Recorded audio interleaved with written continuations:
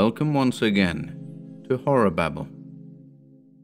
Continuing our Artifacts of Horror series, we're thrilled to present the winner of our recent call for submissions, The Rose-Colored Glasses by Thomas Kent West.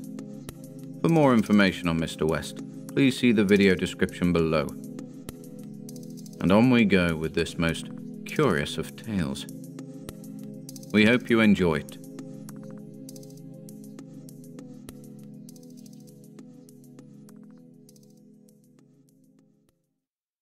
The Rose-Colored Glasses by Thomas Kent West.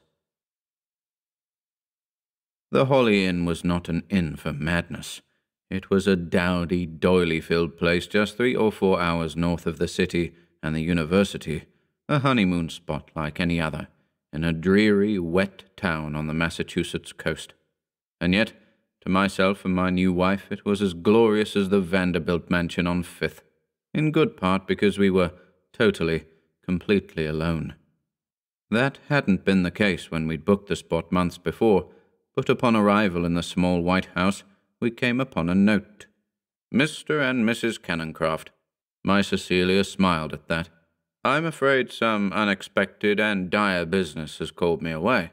I must express my sincerest condolences, but I have lost something very dear to me, and must look for it. You are my only expected guests for the week.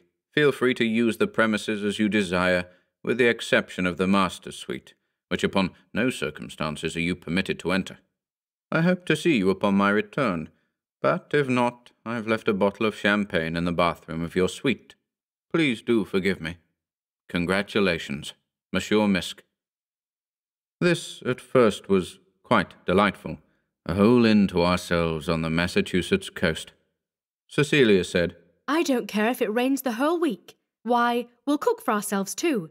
Now, if it weren't for the cobwebs, this place should be quite lovely. I admired her disposition. She set to cleaning and to cooking, as thrifty and industrious as she had been when I met her, and I was reminded that I had chosen a fine, sturdy wife, one that would make the most of a meagre poet's salary. She prepared some tea, and I began to work on my manuscript.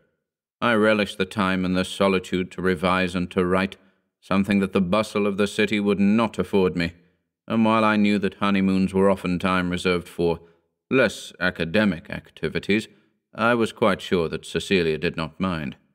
We were, of course, both quite nervous, I think. By the time that night came around, I was wishing that Monsieur Misk had been about to break up the silence. I was quite unsure on how to broach the subject, and so I simply left the matter unbroached. Cecilia, for all her economic charms, was a simple-looking woman. Not to say that I did not find her beautiful, for I certainly did, but it would be dishonest to suggest that she aroused anything carnal in myself or other men. But she was lovely in other ways, and our marriage brought me a certain level of relief, if not perhaps joy. She was a good woman, and I was tempted to think that perhaps my long years of melancholy were over. Are you coming to bed, darling? She said on the first night. She perched herself on one arm, laid out like a mermaid on the antique bed. She wore a simple white nightgown made of embroidered lace. In fact, she looked quite striking, and I found myself feeling suddenly uncomfortable. I told her that I would just need another quarter hour. There was something coming to me, with this particularly obstinate verse, and if I stopped now, it would surely never come. Of course, darling, she said. I should be excited to hear it in the morning. I'll make you some tea so that you don't catch a chill. She hopped off the bed and pattered along the cold floor, pale white feet moving swift as a dancer. She came up behind me and ran her hands along my shoulders, giving me a lingering kiss on my head. Then she absconded to the kitchen to fetch the tea. I rubbed my eyes, blocking out the light of the oil lamp, suddenly feeling quite tired. Cecilia returned with the tea, bless her soul, and tucked herself into bed without complaint. The night passed on. Around the hour of 3 in the morning, I began to nod off over my manuscript. The ticking of my pocket watch threatened to lull me into a somnolent hypnosis as it ticked its way into the deathly quiet of the abandoned inn. It is these hours, which my wife has coyly called the poet's hours, that my peculiar madness seems to set in. My doctor insists that I sleep. But did Tennyson sleep? Did Poe? No, I think they did not. So to keep myself from sleeping, I took to the house, pacing. Perhaps I should have been sitting and working, but in truth my manuscript had become so disgusting to me that looking at it then would have done me no good. One can only look at drivel for so long and not be taken in by it. I needed to refresh my palate on the quiet dark of the Massachusetts night, to hear the rain and the waves of the infinite ocean.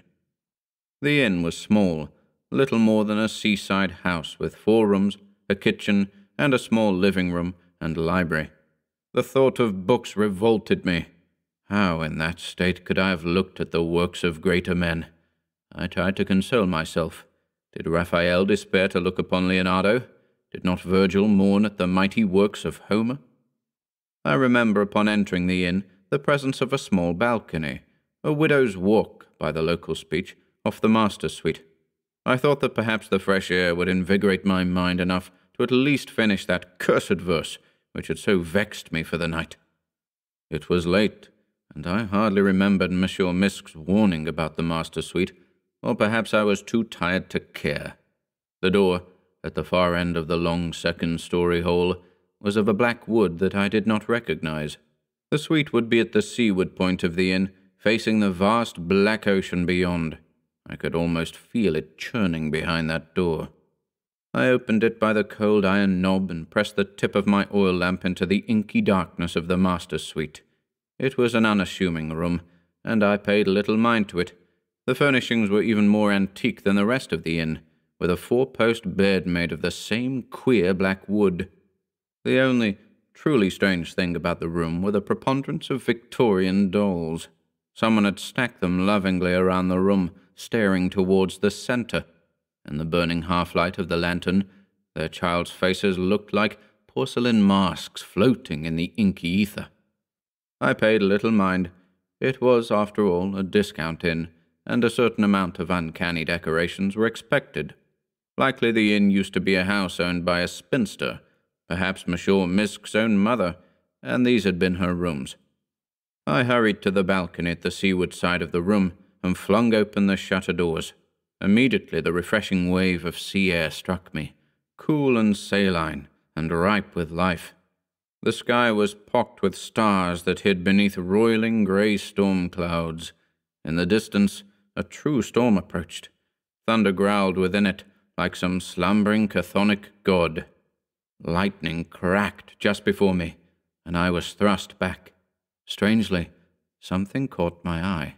It glinted, reflecting the lightning, from where it was hiding, tucked away beneath the nightstand. I often think of how unlikely this string of events must seem. The lightning, myself falling, the brief shine of the object. But then, looking back, it doesn't seem unlikely at all. It seemed, in many ways, planned or predestined, from the moment of arrival at the inn to my fateful intrusion into the master's suite. Stupidly, like a crow drawn to shining objects, I crossed the room and got down on my hands and knees to reach beneath the dresser. I fished around, finding nothing but dust, until my hand fell on something small and cold. I retrieved the pair of glasses quickly, understanding that the light from the storm must have revealed their location. They were old, with a wire frame of tarnished brass. They would have been utterly normal, if not for their position of honor, and the queer color of their lenses. The glass was a peculiar shade of rose. This, perhaps, is just what I need, I thought. Perhaps my eyes were simply fatigued from all the reading. I pocketed the spectacles and made up my mind to return them the following morning, then left the room and the dolls to their silence. I became aware, as I left, of a budding foul smell in the room, and wondered briefly if the dolls had taken to rot. I returned to my manuscript, settling into the armchair reader in the library downstairs. I set the lantern close to me and donned the rose-colored glasses, hoping that the light and the focused lenses would renew my energy. And lo, it did. I scanned the pages I had written and revised that night, once so base and revolting that I could not deem to look at them. Now they were quite good. In fact, they were some of my best work, I thought. The language was so pure, so refined. I had never seen it with such clarity. The barren soil, the gallows wrought. Yes, that was quite good. But what about... And o'er final mountain tops, we speak, we glow, we worry not. Why, yes, how could it have been that I never noticed?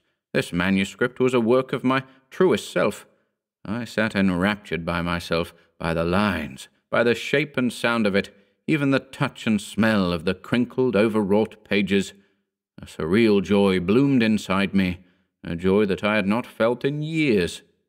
Even the inn, which in the rains had seemed secluded and oppressive, now took on an antique charm that I had failed to notice. The worn white walls, bathed in the soft pink of the strange glasses, exuded a joyous charm. Yes, the manuscript, the poetry, the inn, all the pieces of my life were coming together. It was clear that once the manuscript was published, the worries and sorrows and constant melancholy that I had endured in my undergraduate years would wash away like shadows in the light of a new and rapturous day.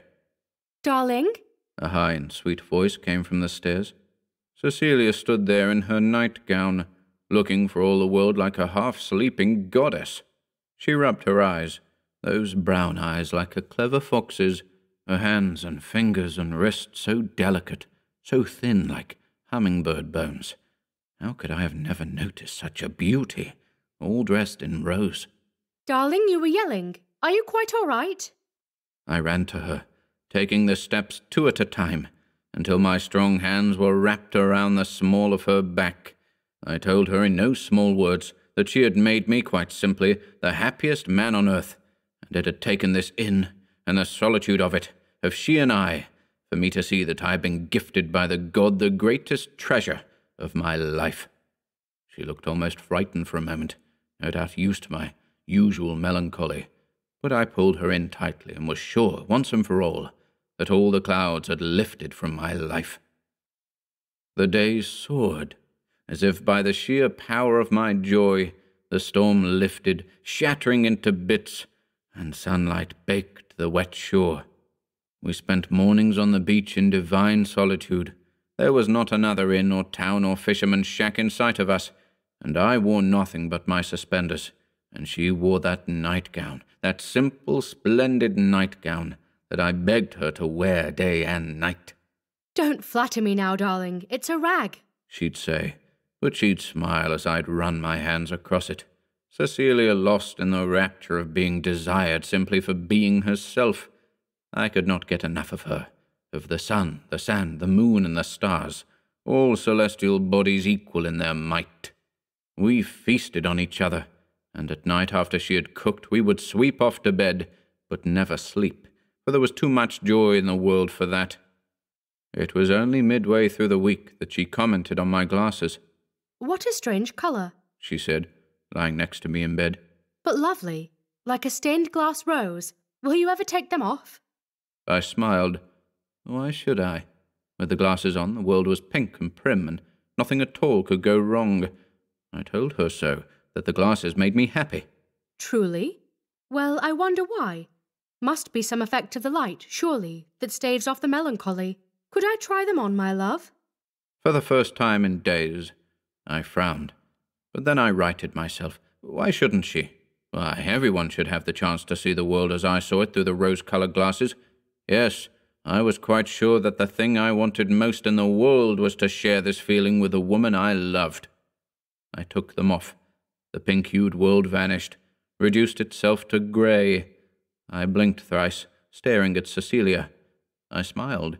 She was as lovely as ever. Her eyes widened beneath the pink glass of the spectacles. Why, yes, I do see it. The world just seems brighter somehow, don't you think? She looked around the room, to the grey sunlight coming from the window, to the grey sheets at her grey hands. She smiled at me then, and bit her lip, running her fingers along my chest. Energy seemed to hum out of her. Suddenly, she threw the sheets from us and leapt onto the floorboards. Come on now, let's dance, darling, she said. She flitted around the room, the rose-colored glasses seemingly the only color in the gray. She looked a little ridiculous. She did not have the slender figure of a dancer, but the stout, strong body of a farmer's daughter. I laughed and said there was no place to go dancing in a town this small. Oh, but please, please, can't we go dancing? Oh, darling, this is the happiest I've been in ages. Can't you see? Can't you see it too? She looked up at me with those intoxicating rose eyes, and I obliged.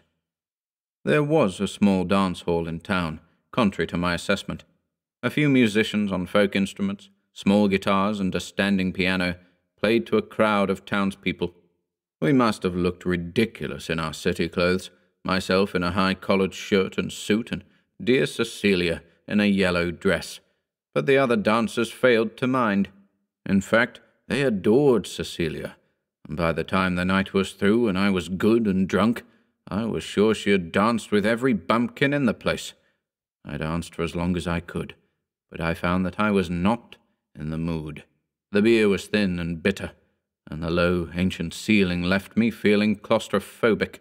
Each and every fisherman smelled more of rotting pickerel than the last, and when Cecilia came back to my corner, red-faced and panting, to beg me to dance, she reeked of the other men of the bar, musk and thin beer and spoiled fish. I swatted her hand from me and grabbed her by the soft flesh of her arm. It was time that we left, I thought, and I dragged her away as she waved to her admirers. The rest of the days carried on much the same, only now it was she who could see the unnatural beauty of our little world, and I grew more bitter by the day. Why had I deemed her worthy to share my glasses? Why had I made myself low enough to marry such a wayward, careless thing? I poured myself into my work, only to find it as disgusting as ever. I let myself grow more and more sullen, until, in a fury, I tore my manuscript into thin sheets and threw them about the bedroom. Cecilia only laughed, dancing in the rain of my life's work like it was confetti. Then, realizing what I had done, I begged her on my knees to please return to me my glasses. Cecilia smiled. Well, why didn't you say so, darling? It matters not at all to me. Here, she said, handing me the spectacles. Now quit pouting and dance, darling boy, dance! I stared into those wide rose eyes that she had so carelessly given me like I held the heart of Christ himself. I fit them onto my countenance with shaking, hungry hands and gasped, for all the colour in the world had been returned to me, and at the centre of it, glowing like a virgin queen, was Cecilia. Cecilia! Each syllable sweeter than the last. I swept myself to my feet, laughing and kicking aside the ruined scraps of my manuscript. We waltzed on the ashes of my poetry, sweeping along to our own lonely private music, in that empty nowhere inn. We did not go home. The term of our stay passed, and Monsieur Misk did not return. We still had the inn to ourselves, and why should we return? Surely my classes could resume without me, and anyone who could see what we could see, the beauty of our little world at the inn, would surely understand that a few more days in paradise were worth any cost. But these days passed in waves of joy and disillusion, as the glasses passed between our trembling hands. As soon as one of us grew irritable, we merely exchanged the rose-colored glasses for a while. The wearer was always overjoyed to share them, because what good is the beauty of the world if it cannot be shared? And yet we ceased to go out into town, not wanting to permit anyone into our secret world, lest they grow envious of it. What a gift! We both repeated and repeated and repeated, to find something that could make us happy all the time. Perhaps another week had passed. I couldn't say for sure. I rarely thought of school, or of Monsieur Misk, and instead began toying with some new poetry whenever I had the blessing of the rose-colored glasses. It far outstripped my old works, which still lay shredded on the floor, never cleaned. I sat hunched over the desk in the far corner of the bedroom, furiously scribbling. I smiled brightly and brushed some dust from the spectacles. The sun was bright, the room as lovely as ever.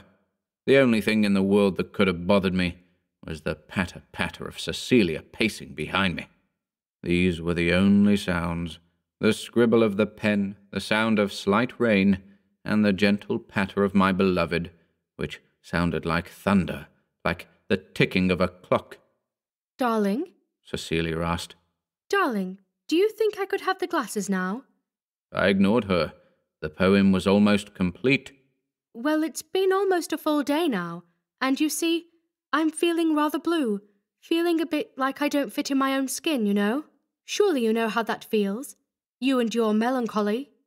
I told her most assuredly that I would be more than happy to share, but this poem, well, it simply required a lot of focus, a way of seeing the world. She wrested the glasses from my face without warning and placed them on her own. There was a queer madness in her eyes as she absconded to her own corner of the room, but I hardly noticed. The room itself consumed my attention. Everywhere, half-eaten meals and moulding wine-glasses lay strewn and shattered. The walls had acquired a thick layer of grime from my pipe. Cecilia sat in the thick of it, smiling. Her white nightgown, which I had loved so dearly, was stained and smeared with all manner of greases and malodorous stains. I looked down at the manuscript in my hands, the poetry, which just moments ago consumed my soul with a passion the likes of which I had not felt since I was a child. It read, "Joy, joy, the gay meadow waltz, I see the stars, I see the moon, I see my Cecilia in the hue of our rose-coloured glasses." It stopped. I stared at each word on the page, what amounted to hours of work. How could I, in my joy, have seen this as poetry? And how could I have felt so deeply the unbridled excitement that I felt it awaken in me? How much, if any of it, could be real joy, if she and I felt happy all the time? I committed myself then and there to never don the rose-coloured glasses again. I wish that I could have been so strong. The days passed, perhaps another week, and letters began to arrive. They were not from Monsieur Misk, who surely should have returned by now, but from my employers at the university, concerned for my safety and irate at my absence. Cecilia's father, a wealthy merchant, wrote ceaselessly for the return of his daughter, but my Cecilia was still dancing, and she was quite sure that everyone out in the grey world could wait. Each time a letter came, she simply insisted that I take the rose-coloured glasses and see the issue in a more positive light. It worked each and every time. It was only the smell that bothered me. Whether I was wearing the glasses or not, the smell of our forgotten meals and spilt wine remained sharp and unyielding. When I had my mind about me and Cecilia wore the glasses, I made an effort to clean, although I felt myself growing more and more drained when the world was grey and not pink. Days passed, and the smell grew stronger.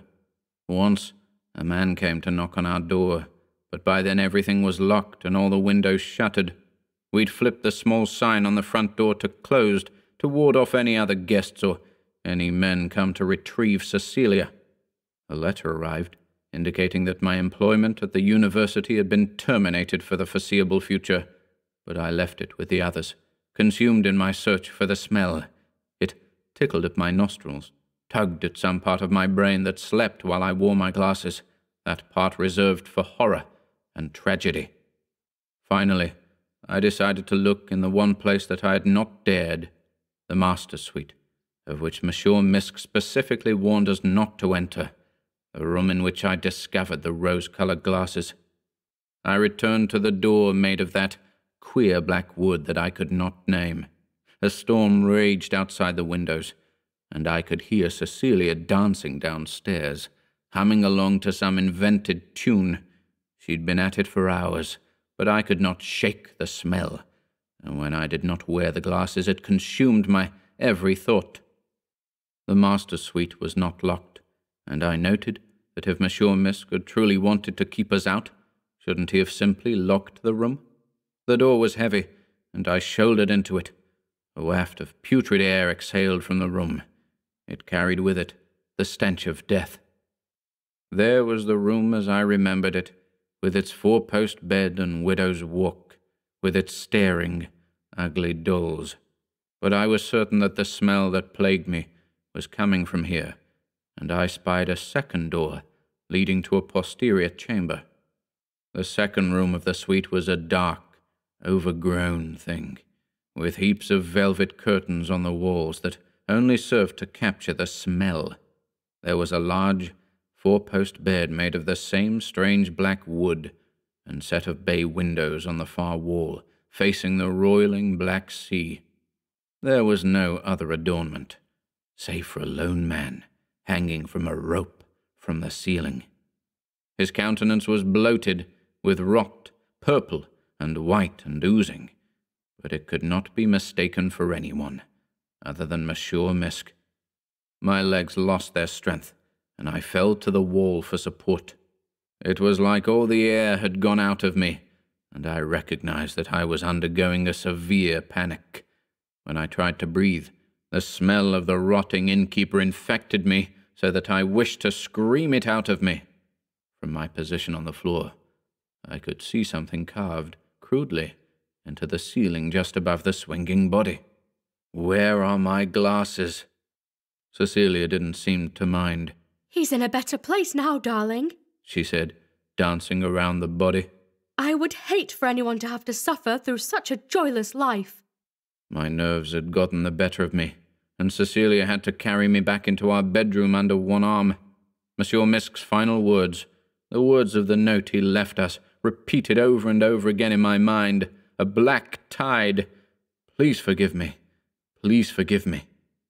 Cecilia set me on the bed, my hands slightly shaking, and wrapped me presently in the dirty sheets. Then she set the rose-colored glasses onto my eyes and bid me go to sleep. I dreamed sweet dreams. When I awoke, it was too dark to see. I had the feeling of having had too much to drink the night before, and my head pounded. The smell still lingered beneath the heavy, dusty air, and I felt as though it crept from underneath mine own skin. I shambled over to the window, still in my wrinkled clothes of the day before, and threw the curtains back. Midday sun exploded into the room and burned my eyes, which I shielded, only to recognize that my eyes were bare.